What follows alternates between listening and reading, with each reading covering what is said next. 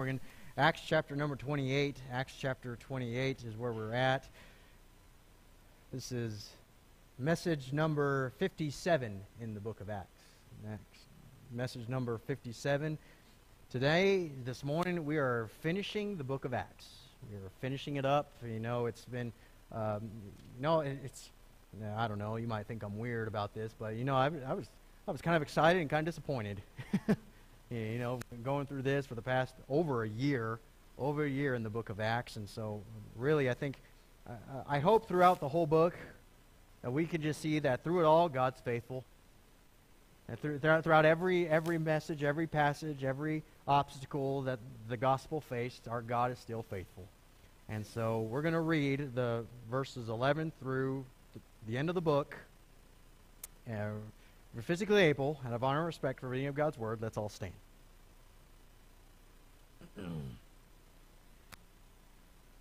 Acts 28, verse 11. The Bible says, "And after 3 months we departed in a ship of Alexandria, which had wintered in the isle, whose sign was Castor and Pollux. And landing at Syracuse, we tarried there 3 days. And from thence we fetched a compass and came to Rhegium. And after one day, the south wind blew, and we came the next day to Puteoli, where we found brethren, and where we were desired to tarry with them 7 days. And so we went toward Rome. And from thence, when the brethren heard of us, they came to meet us as far as and the 3 taverns, whom when Paul saw, he thanked God and took courage. And when he came to Rome, the centurion delivered the prisoners to the captain of the guard, and Paul was suffered to dwell by himself with a soldier that kept him. And it came to pass, after 3 days, Paul called the chief of the Jews together, and when they were come together, he said unto them, Men and brethren, though I have committed nothing against the people, or customs of our fathers, yet I was delivered prisoner from Jerusalem into the hands of the Romans, who when they had examined me, would have let me go, because there was no cause of death in me." Verse 19. "But when the Jews spake against it, I was constrained to appeal unto Caesar, not that I had aught to accuse of my nation of. For this cause therefore have I called for you, to see you, and to speak with you, because that for the people of Israel I am bound with this chain." That for the hope of Israel I am bound with this chain. Verse 21. And they said unto him, We neither received letters out of Judea concerning thee, neither any of the brethren that came showed or spake any harm of thee. But we desire to hear of thee what thou thinkest. For as concerning this sect, we know that everywhere it is spoken against. And when they had appointed him a day, there came many to him in his lodging, to whom he expounded and testified the kingdom of God, persuading them concerning Jesus, both out of the law of Moses and out of the prophets, from the morning till evening. And some believed the things which were spoken, and some believed not. And when they agreed not among themselves, they departed after that Paul had spoken one word. Well spake the Holy Ghost by Isaiah the prophet unto our fathers, saying, Go unto this people, and say, Hearing ye shall hear, and shall not understand, and seeing ye shall see, and not perceive. For the heart of this people is waxed gross, and their ears are dull of hearing, and their eyes have they closed, lest they should see with their eyes, and hear with their ears, and understand with their heart, and they should be converted, and I should heal them. Be it known therefore unto you, that the salvation of God is sent unto the Gentiles, and that they will hear it. Verse 29, And when he had said these words, the Jews departed, and had great reasoning among themselves. And Paul dwelt 2 whole years in his hired house, and received all that came in unto him, preaching the kingdom of God, and teaching those things which concern the Lord Jesus Christ, with all confidence, no man forbidding him. And the human author Luke, finishes up the book of Acts. This morning's message is entitled, Preaching the Gospel to the End. Preaching the gospel, could say all the way to the end. Preaching the gospel to the end. Let's pray, and then you can be seated. Lord, we thank you, dear God, for your word.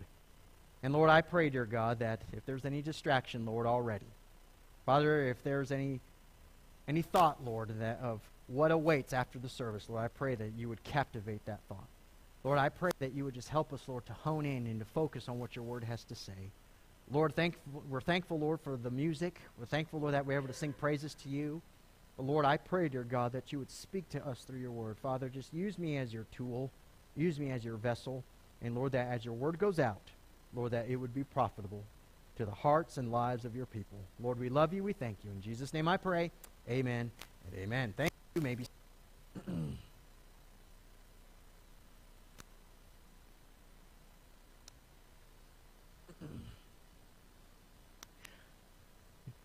No, I think it'd be safe to say that a word that could describe the Apostle Paul is that Paul was driven.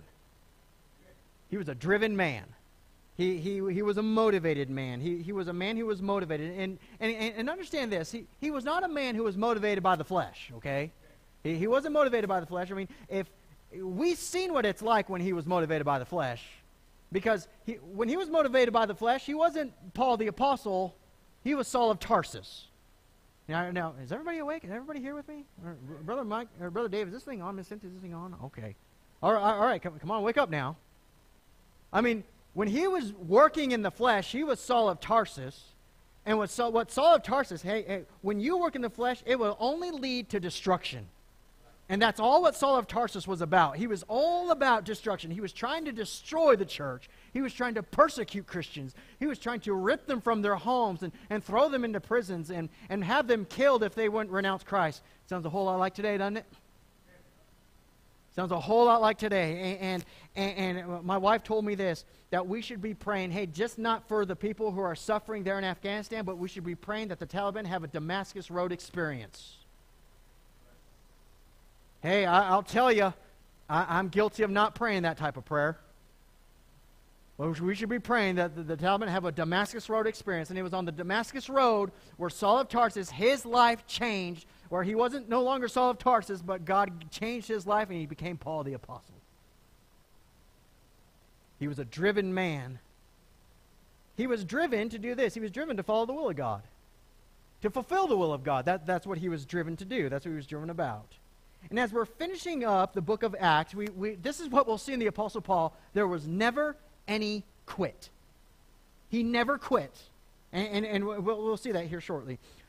You know, for sake of context and for sake of background, I know that we have some people who were here with us this morning that weren't here the past several weeks as we talked about the Apostle Paul as we got up to this point. So just kind of bear with me as I give a little bit of background. The Apostle Paul, he had just been shipwrecked. He was going through a storm called Euroclydon, and I've emphasized on how scary that name sounds. Euroclydon, and he was on this ship with other prisoners. He wasn't there just as a passenger. No, he was there being escorted to Rome as a prisoner.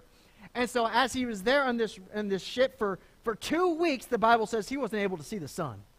Hey, when you're driving down the road and you can't see the road because the rain is so powerful and the winds is so strong, at least you can pull over. At least you can pull over on the side of the road. At least you can park under a bridge and wait for this storm to pass. You're out on the sea. You're at the mercy of the storm. There's no stopping it. I mean, you are there, and you are terrified for your life. And so there's Paul and 275 other passengers, some being crewmen, others being soldiers, escorting other prisoners. And so they're there for 2 weeks, and they are shipwrecked on an island. And as they are abandoning the ship, they turn around and they see the back of the ship started to disintegrate by the power of the waves. I mean, Hollywood can't make up these types of stories. I mean, I'm telling you what. I mean, how terrifying that would be. You'd look away and then half the ship's gone. And all you see is just water starting to pile on and pile on and pile on. And so they're abandoning the ship, and they're grabbing pieces of wood for those who couldn't swim as floating devices to try to get them to the shore. And when they're on the shore, they come across people that the Bible calls barbarians. Remember that from last week? Barbarians. Now, these barbarians, they weren't the type of people that had the bone necklaces and the bone through the nose, and they're carrying mallets, and they had tall hair and all that type of stuff. But the reason why the Bible called them barbarians is because they couldn't speak the language. They couldn't speak the Greek language or the Latin language. So Paul, 275 other people, they all survived just like God said they would. They lost their ship, but for 3 months they're on this island called Malta, or Melita. So now this is where we pick up. You know, it was always Paul's goal to make it to Rome, to go to Rome. And so Luke, the author of the book of Acts, records their journey after the winter months that they spent on Malta. They were able to acquire another ship, thankfully, and their first stop was in Syracuse, where they abode for 3 days. And then look at verse number 13. It says, "And from thence we fetched a compass and came to Rhegium, and after 1 day the south wind blew, and the next day, and we came the next day to Puteoli." I think that's how you pronounce it. Forgive me if I'm wrong. But basically, when the Bible says that they fetched a compass, it means this, that they just really just kind of set sail and they just went. They were just going. And they most likely would have sailed the eastern part of Sicily, and they found themselves in Rhegium, which is the southwest part of Italy, and they stayed for a day. And then they continued on to the next place, which was Puteoli, which was about 125 miles to Rome. Okay, so I know a lot of weird names, and I'm saying this because it's kind of important here. But when they had reached to Puteoli, verse number 14, look what the Bible says there. "We found other brethren, and were desired to tarry with them 7 days, and so we went toward Rome." So when they reached this destination, Puteoli, or Puteoli, or however you want to say it, 125 miles of Rome, there were other believers that got word that, hey, Paul's here. Paul's here. And so they came, and these other brethren, they say, hey, Paul, you need to stick around for a while. You need to stick around for 7 days. Hey, relax for 7 days. Now, keep in mind, Paul's a prisoner at this point. There's a centurion soldier who is over him, and other soldiers. Now, for whatever reason, the Bible doesn't tell us why, but the Bible kind of leads us to believe that this centurion soldier allowed Paul to stay for 7 days. Well, probably because this centurion soldier knew that if it wasn't for Paul, they'd all be dead in the ocean. If it wasn't for Paul and his guidance, then they would have perished on the sea of that day when they crash landed. So no doubt that Paul is in this centurion soldier's good graces, and he allows him to stay for 7 days. After a week, Paul had then began to make his way to Rome. Look at verse 15. "And from thence, when the brethren heard of us, they came to meet us from Apiphorum, and the 3 taverns, whom when Paul saw, he thanked God and took courage." Okay, so as he made his way into Rome, there were other believers who've heard. Believers from Apiphorum and other believers from the 3 taverns. And 3 taverns is basically an inn where these believers were staying. Apiphorum would have been about 52 miles. Hey, that's a pretty good walk. 52 miles from where Paul was located. And then you have Apiphorum, which was about 33 miles, but still, I don't get the urge to get up and just walk 33 miles just to say hello to somebody. You know what I'm talking about? 33 miles, and then others from 52 miles. Hey, but this is the thing. Hey, I'm thankful that these other believers, they heard that Paul was nearby, and they were sensitive enough to this Holy Spirit of God that they made their way to Paul, because this is what the Bible says. The Bible says that Paul thanked God and found courage, because these other believers, they came, they made their way. Hey, no doubt Paul needed encouraging. Hey, you get shipwrecked. No, let's backtrack. You get arrested under false allegations. You're in Rome. You get transported in a ship where you said it's not a good idea to go in the first place. You're in a storm for 2 weeks. You don't see the sun. You don't see the stars. You think you're going to die. You shipwreck, and you're on an island with people who don't speak the same language as you, and then you finally get to somewhat of your destination. Don't you think you're going to need encouraging? Yeah, absolutely. And Paul thanked God and found courage.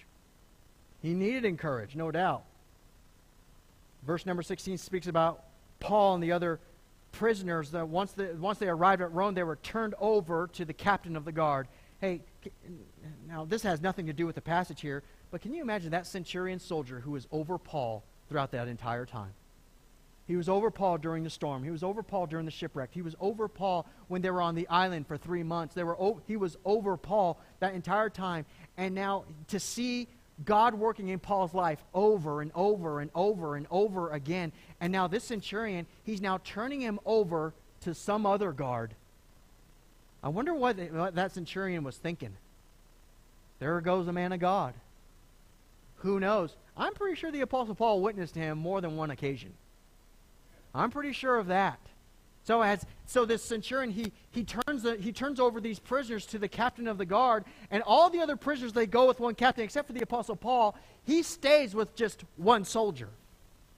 All the other prisoners are gone, except Paul. He just stays with one. Well, why does Paul get special treatment? Well, it could be for the fact that Paul was a Roman citizen, and that because he was a Roman citizen, he may have gotten some other special treatment because of that. But as Paul, he finally made it to Rome, this is what he does. He ministers in Rome as a prisoner.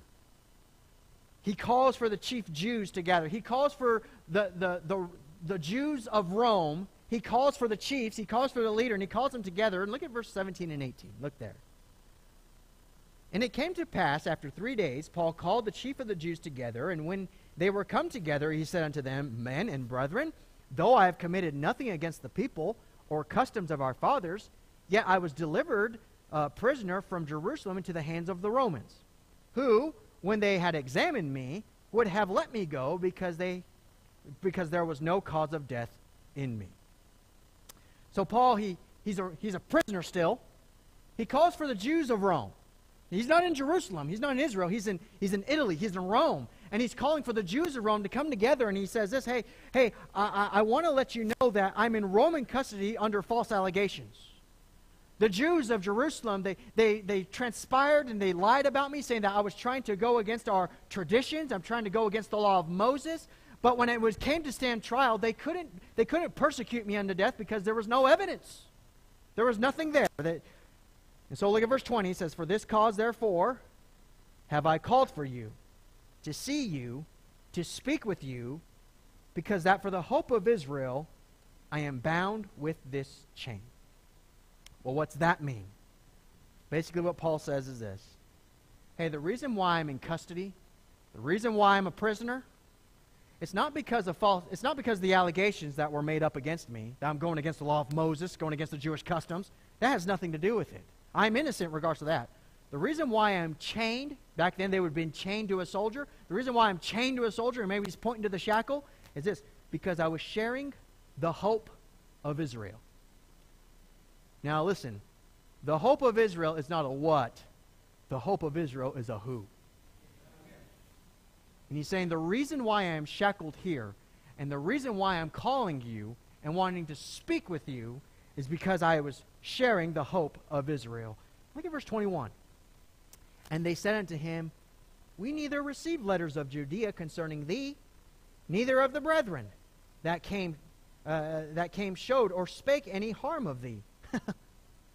These Jews of Rome, they said, Paul, we've never even heard of the trials that you went through. We never heard that you were shipwrecked. We never heard that you were falsely accused. We've never heard of pretty much, I'm led to believe that they probably never even heard of Paul in the first place. We don't even know who you are. Well, verse 22 says, But we desire to hear of thee what thou thinkest. For as concerning this sect, we know that everywhere it is spoken against.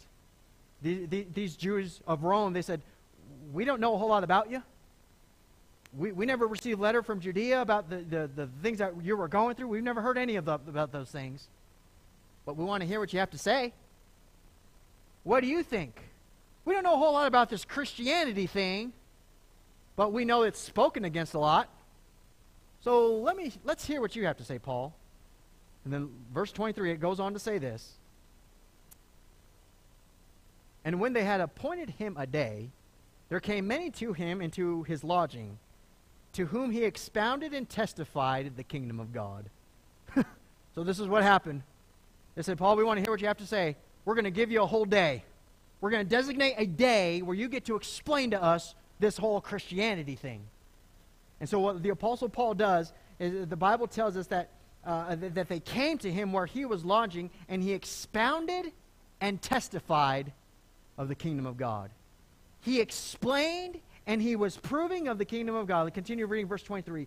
Persuading them concerning Jesus, both out of the law of Moses and out of the prophets, from morning till evening. So this is what Paul did. Okay, now let me have your attention. Now I know I kind of gave you a lot of facts and a lot of locations, and I hope I didn't lose you. I hope you're staying with me here. But now's the time to wake up, okay? So go. All right, wake up. Good. This is what Paul did. Paul, he took the Old Testament, because he's speaking to Jews here. The Jews, they would be familiar with the Old Testament somewhat. And he took the Old Testament, and he took the law. He took the law of Moses, and then he took the prophets as well, because they would have been familiar with that. And he brought them to the understanding that both the law of Moses and the prophets of the Old Testament, that they all both point to the person of Jesus Christ. That's what he did. He showed them through the Old Testament. Hey, church, don't say that the Old Testament's not important. It's very important. The Old Testament is just as much the Word of God as the New Testament. Give me an amen there. Come on now. It's vitally important. And Paul, he took the Old Testament of the law and took the Old Testament of the prophets, and he said, hey, look how these match up with the person of Jesus Christ. Now, no doubt how Jesus, know what he did? He fulfilled the law. And Jesus fulfilled the prophets. He fulfilled all those prophecies. Now, Paul, what he probably had done is that when he mentioned the life of Jesus, no doubt he spoke about the virgin birth, like the prophets spoke about the virgin birth. And no doubt he spoke about the place of birth, like the prophets spoke about the place of birth. And note how he spoke about his life and his teachings and his miracles and his rejection and his death and burial and resurrection. Hey, just like Isaiah chapter 53, Isaiah happened long before the Apostle Paul ever showed up on the scene. Okay, so and that happened long before Jesus was ever born in a manger. And what Paul is doing is that he's saying this, hey, look at the Old Testament. Look what the prophets say. Look what Moses said. Hey, you know the person of Jesus Christ? He fulfills every single bit of it. And he's pointing them to the Lord Jesus Christ. He took the Old Testament and showed the Jews that the Old Testament points to the Messiah.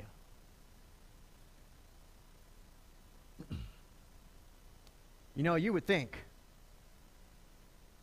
Paul takes, the Old Testament, did you know from the Old Testament to the New Testament, there's a 400-year gap. 400 years of silence from God. From the Old Testament, from the end of Malachi to the beginning of Matthew. It's silent for 400 years.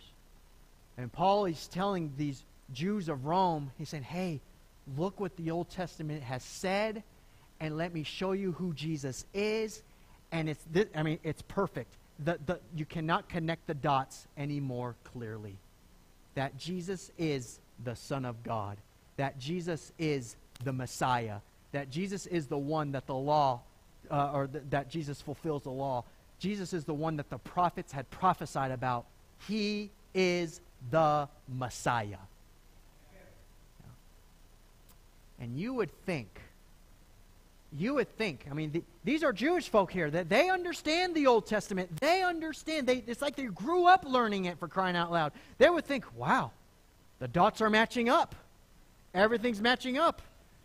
He was rejected just like the prophet said he was rejected. He was born in Bethlehem just like the prophet said he was born in Bethlehem. He would do these miracles like the prophet said he would do all these miracles. He's fulfilling all the law just like that the law of Moses. The law of Moses cannot condemn him. He is matching up to the T that he is the Messiah. And you would think that they would all say, yes, he is. He's the Messiah. He's the Son of God. But look at verse 24. And some believed the things which were spoken, and some believed not. Now wake up here. The Bible goes on to say in verse 25 that they agreed not amongst themselves. Those who did believe and those who didn't believe, the ones who didn't believe would say, I don't know, I'm taking liberty here, okay? So don't say I'm trying to change the Word of God. Those who didn't believe would say, no, I don't really see it. And maybe those who did believe would say this, how can you not see it? How can you not see that he's the Messiah? Well, I'm not really too sure. I thought he was going to be a king. He's going to come and overthrow the Roman government. I just don't really understand. But those who did believe say, it's not about overthrowing a Roman government. It's about freeing us from the bondage of our sin. Not political freedom, spiritual freedom. So this is what Paul does. Paul explains for those who rejected him, for those who rejected the gospel, because that's what he gave them, for those who rejected the gospel, look at here. Look at verse numbers 26, 27. Look at your Bibles there. Paul, he quotes Isaiah, one of the prophets of the Old Testament. And he takes what Isaiah said and applies it to those Jews who don't believe. Okay? 26 and 27. Saying unto this people, and say, hearing ye shall hear, and shall not understand. And seeing ye shall see, and not perceive.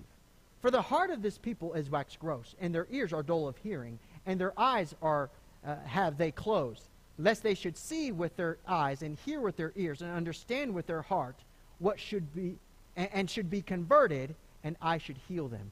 Now listen to this. When Paul quoted Isaiah, Paul understood that Isaiah was referring to a people whose hearts had waxed gross. What's that mean? It means their hearts are calloused. It means their hearts are hard. So when the truth of God came upon their hearts were so hard that they wouldn't allow the Word of God to penetrate their hearts. Does that make sense? And Isaiah was saying that about a people whose hearts were hard. And Paul was taking what Isaiah said and applied it to those who rejected Jesus. So in essence, Paul was applying what he said and saying this: if you reject Jesus, you'll hear, but you'll never understand. Are you following me?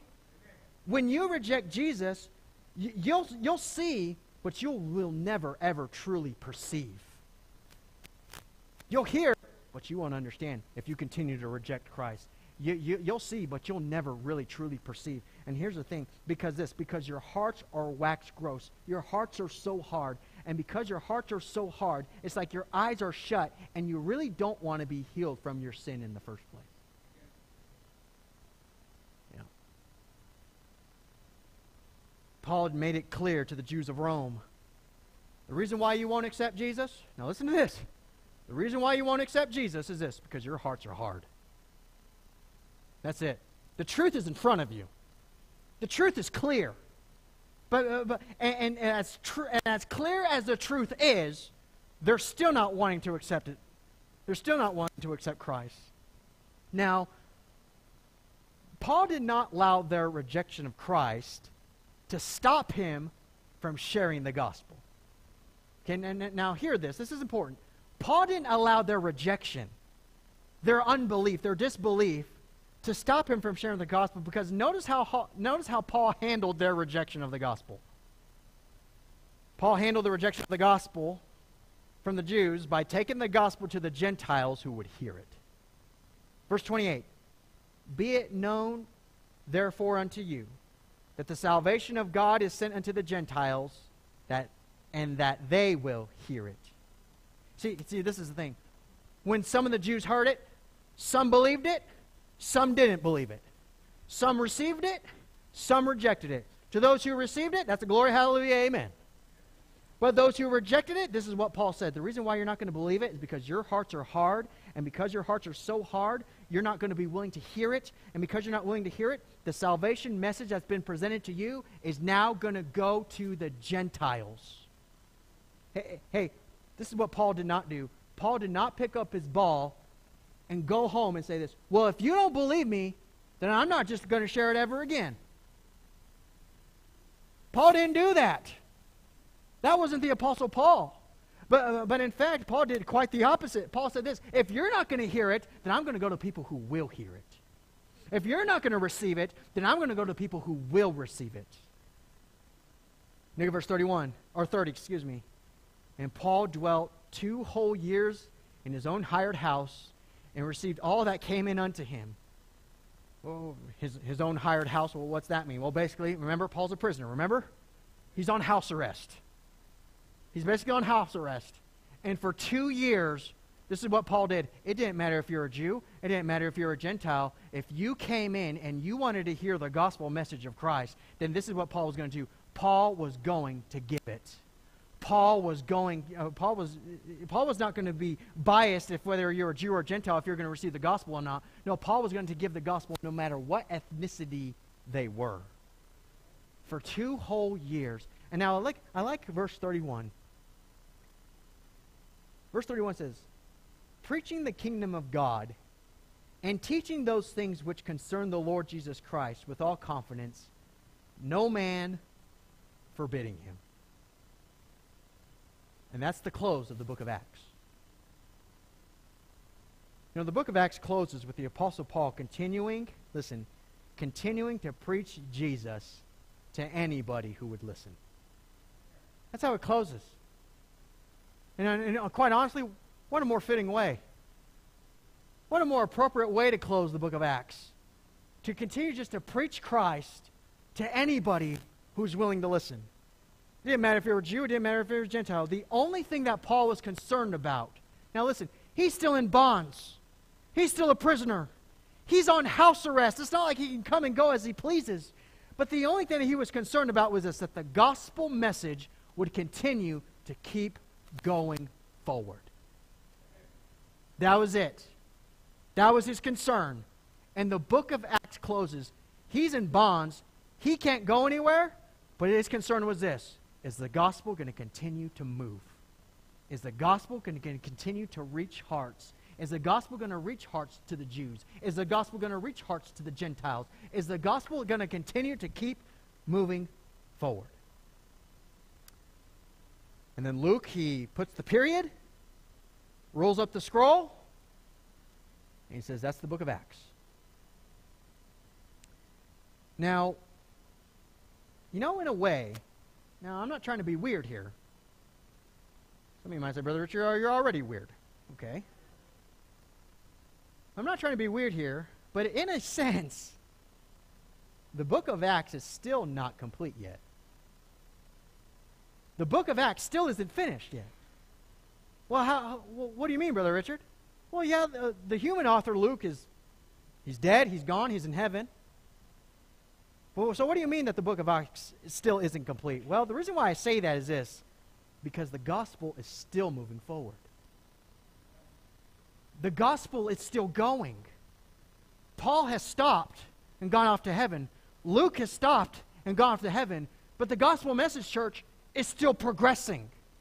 And the gospel message is still moving forward, even after long gone is Paul, and even after long gone is Luke. And church, we as Calvary Baptist Church, we should do our part to ensure, hey, even though Luke is gone, and Paul is gone, and the book of Acts is complete, no. Yeah, it's complete in a sense of in regards to what's preserved for us, but it's not complete in the sense this, hey, we still have a responsibility to ensure that the gospel continues to keep going. Continue to go. And if the gospel is going to keep going, then listen to this. We should not allow the rejection of the gospel to hinder our spreading of the gospel. You with me? Earth to Calvary Baptist Church, are you with me? We should not allow the rejection of the gospel to hinder us from continuing to spread the gospel, but rather we should continue to share the gospel with those who are just willing to hear it. To anybody who's just willing to hear it. Now, even though we know that not everybody's going to receive the gospel, that's tragic. That is tragic.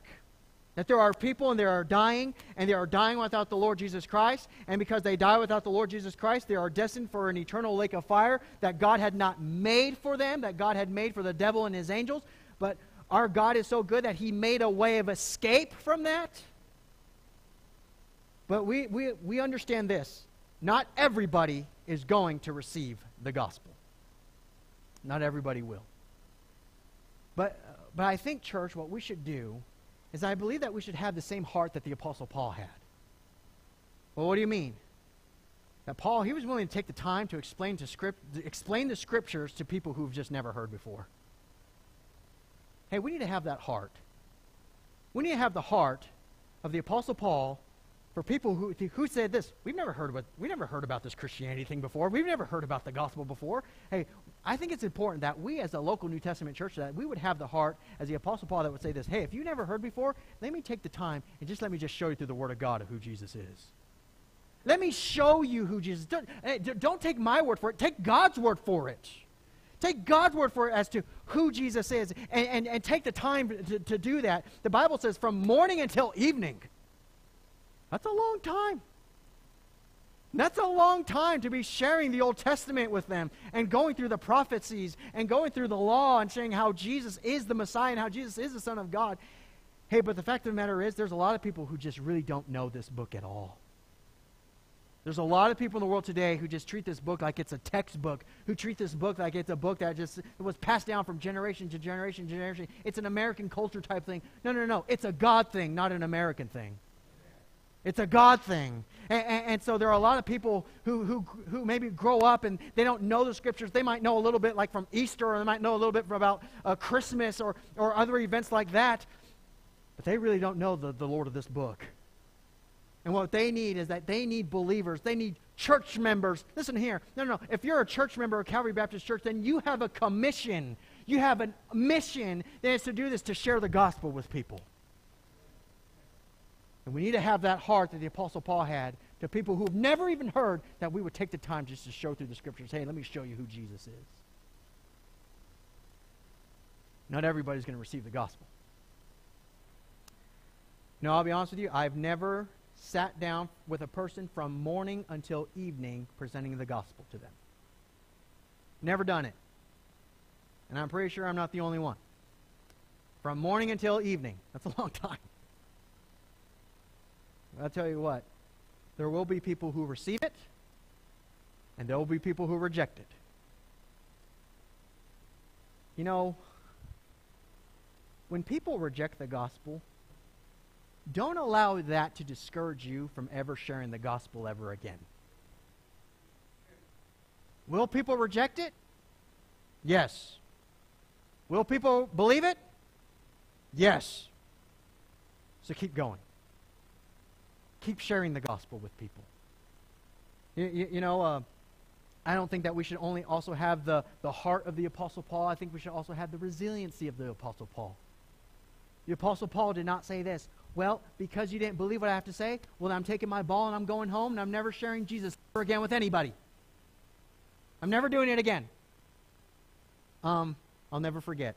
I know I've said this before. This might be the second or third time you may have even heard it. I'll never forget where I was door knocking in New Mexico, and I come across a friendly gentleman. He was sitting on his porch, and the Holy Spirit of God said, well, he was just the next house in line. And so I just said, okay, I'm going to give him a track and talk to him about the Lord and invite him to church. And then the Holy Spirit of God prodded me just to ask more questions about, hey, have you ever gone to church anywhere? And what's your church background? And those types of questions. And then we started getting to the real nitty-gritty, getting to the heart of the matter is this. And I asked him, well, if you were to die today, do you know for sure that heaven would be your home? He said, no, I don't know. And then the Lord gave me an opportunity to say, hey, if it's all right with you, if you have the time, would it be okay with you if I showed you from the Word of God on how you can know for sure, church, you can know for sure that heaven's your home. That you can know for sure that heaven's going to be your home. You don't have to guess. You don't have to hope that heaven's going to be your home. No, God's Word tells us you can know. And I asked him, is it all right if I take the time to show you on what God's Word says? Not just what some stranger you just met said. No, from what God's Word said. And we sat down. And for 40 minutes, going through the Word of God, and I'll tell you what, it was a good conversation. He wasn't argumentative. He wasn't debating. He wasn't saying, well, what about this? Or what about this? What about this? No, he let me speak, and then he would ask a question that was relevant, that I was able to answer. And so I got him to the point of understanding that he needed a Savior because of his sin. I got him to that point. And then I asked him this question. I can't remember his name. Let's just say his name was Bill. And I said, hey, Bill, at this point, because of your sin, if you were to die right now, Bill, where would you go based on the authority of what God's Word says? He says, well, based on what God's Word says, because of my sin, I would go to hell. I said, does that concern you? He says, yes, it does. And I showed him the bad news, and then I got to show him the good news about who Jesus is. And I showed him that Jesus died for him. And I showed him that Jesus took his sin upon him. And I told him that the Bible says that whosoever shall call upon the name of the Lord shall be saved. Bill, it's not that you might be saved. You call upon the name of the Lord for salvation. The Bible tells us, his word tells us, our God's not a liar, that he will save you.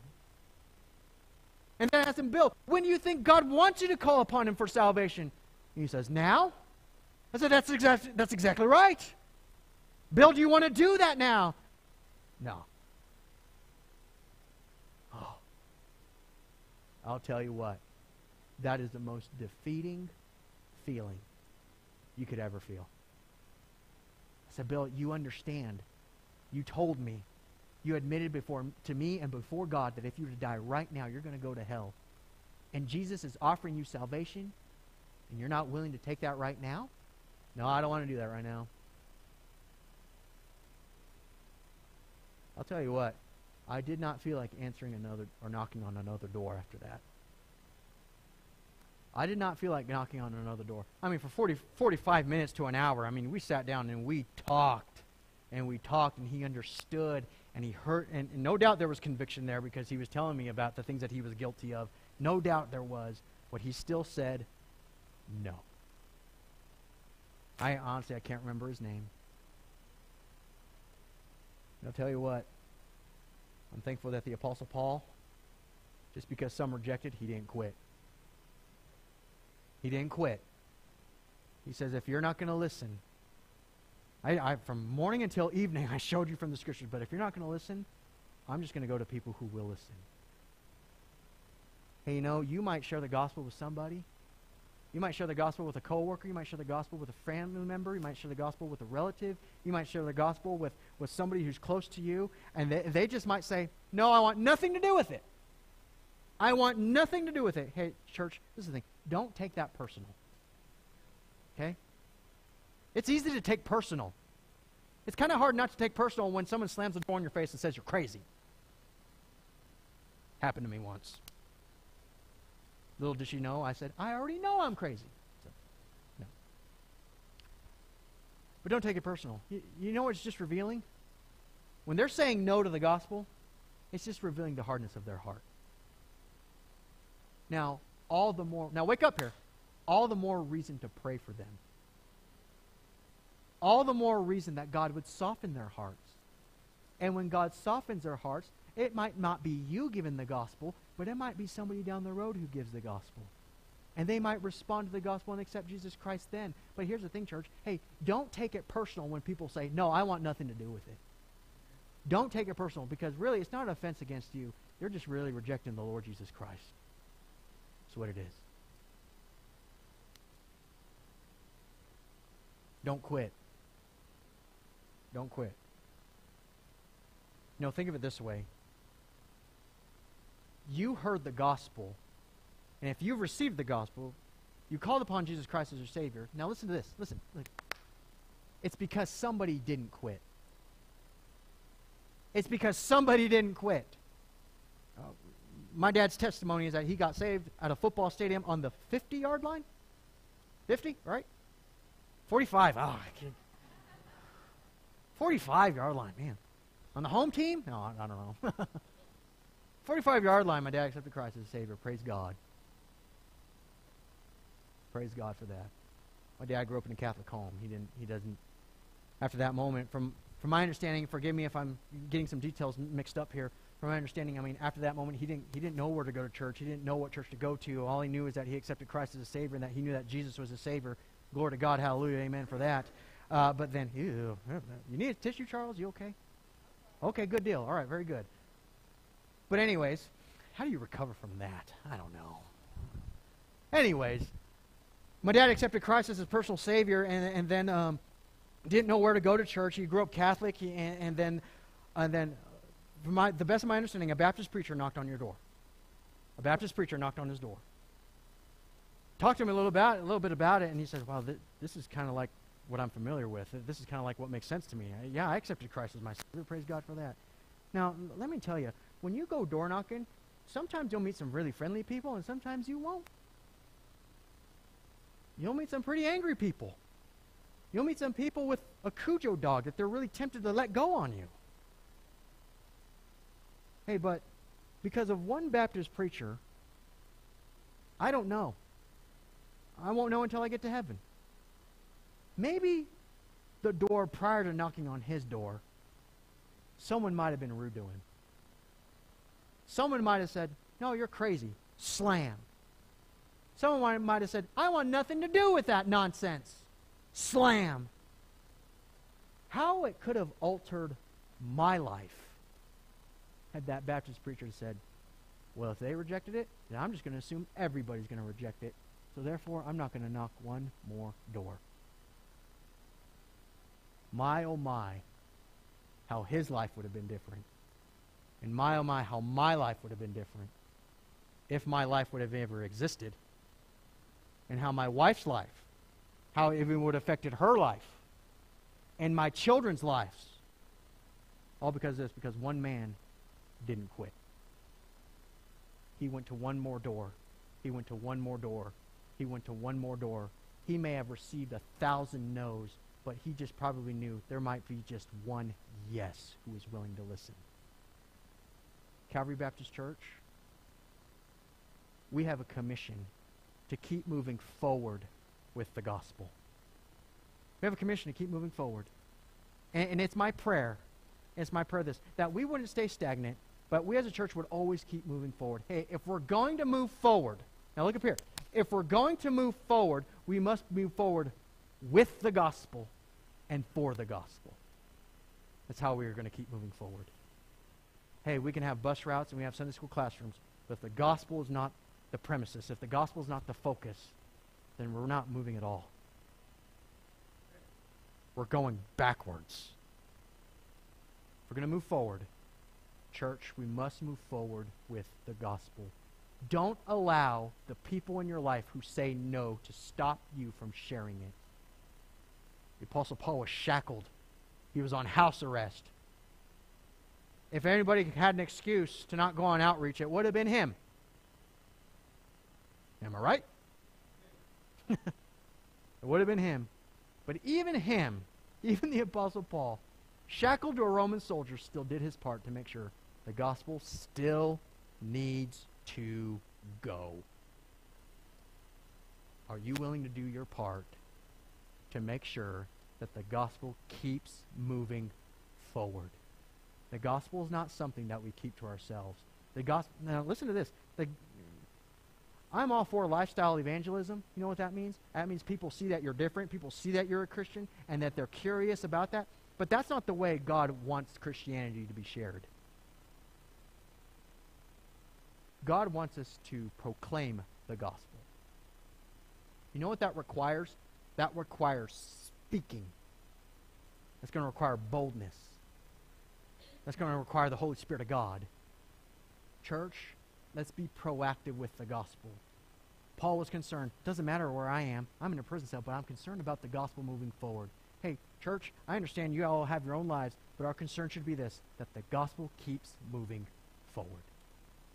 May the gospel move forward at Calvary Baptist Church because we're proactive with the gospel. We're moving forward with and for the gospel's sake. Let's be faithful of preaching the gospel all the way to the end. All the way. Let's pray. Father, Lord, we thank you, Lord, for this day that you've given us. Lord, I understand, dear God, that there are some people here, dear Lord, who, Father, who are very familiar with the